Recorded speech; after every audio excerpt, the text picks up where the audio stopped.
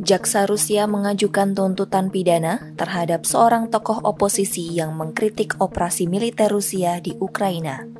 Ilya Yashin akan dibebaskan usai menjalani 15 hari di penjara dengan tuduhan tidak mematuhi polisi.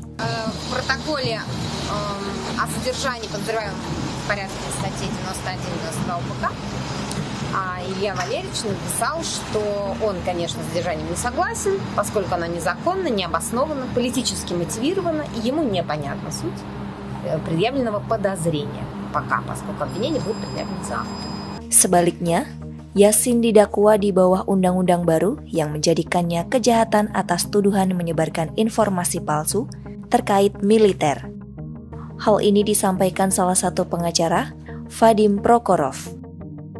Karena tuduhan tersebut, Ilya Yashin berpotensi menerima hukuman hingga 15 tahun penjara.